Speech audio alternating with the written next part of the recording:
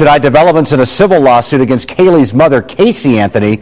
We have a better idea of the kind of questions the lawyers for a woman named Zenaida Gonzalez they want to ask Casey. Not in person, but on paper. Keith Landry here with more on this angle. Keith? Yeah, Kale, Fox 35 has obtained this questionnaire right here in the civil suit against Casey Anthony. It's a list of questions attorneys want her to answer, and some of them are downright juicy. Casey Anthony has always claimed that the nanny took little Kaylee Anthony. She gave police the name Zenaida Gonzalez. And there is a Zenaida Gonzalez in Osceola County. Police have cleared her name, but she claims Casey ruined her life and reputation. So she's suing in civil court. Zenaida's attorney, John Morgan, talked to Fox 35 about this case in November. Can you imagine you accuse someone of stealing your child, killing or kidnapping your child?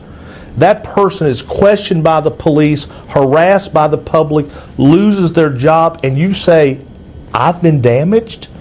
It is beyond anything I've seen in 25 years of lawyering. Earlier this month, the judge ruled Zenaida's lawyers can question Casey by submitting questions in writing. Fox 35 has obtained the questionnaire. Here's just some of what lawyers want to ask Casey. When did you first meet Zenaida? How many times did she babysit for you? Who else did you tell that Zenaida was babysitting?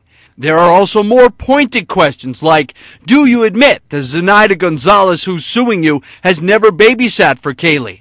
And do you admit that she is not the Zenaida Gonzalez you told police about? And through lawyers, we know that Casey says the woman filing the suit is not the Zenaida that she claimed to drop Kaylee off with. Casey's attorneys say they will not let her answer these 29 questions in here, so the debate over this questionnaire could easily end up back in court. Kale, back to you. Keith, thank you very much.